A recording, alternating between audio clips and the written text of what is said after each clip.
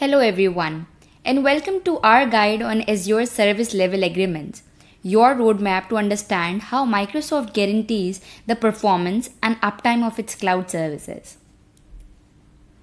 But before moving on, make sure that you've subscribed to our channel and clicked on this bell icon so that you may never miss any update from us.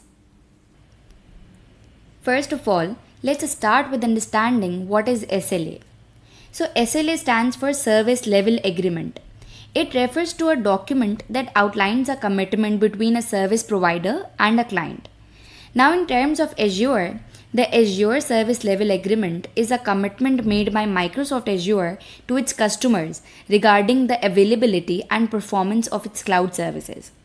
It outlines the level of service reliability that customers expect from Azure. Now let's take a look at some of the major benefits offered by Azure SLA. First is service availability. Azure SLA guarantees a certain level of service availability, ensuring that Azure services are operational and accessible to customers when they need them. Next is risk mitigation. The Azure SLA provides a mechanism for compensating customers in case Azure fails to meet its service availability targets. Lastly, customer satisfaction. Customers can trust that Azure takes their needs seriously and prioritize delivering high-quality services that meet their requirements. Along with benefits, Azure SLA also has some drawbacks. The first is its complexity. Azure SLA documents can be lengthy and complex, containing technical jargon and legal language that may be difficult for non-technical users to understand. Next, it has some limitations. Azure SLA often includes exclusions and limitations that define scenarios where the SLA commitments do not apply. Lastly, service credits.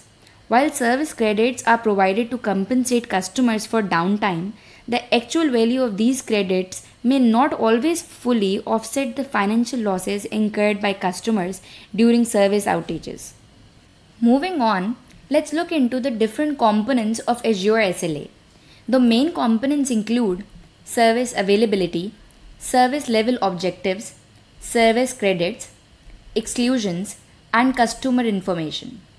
So let's move on and discuss our first component in detail, that is service availability.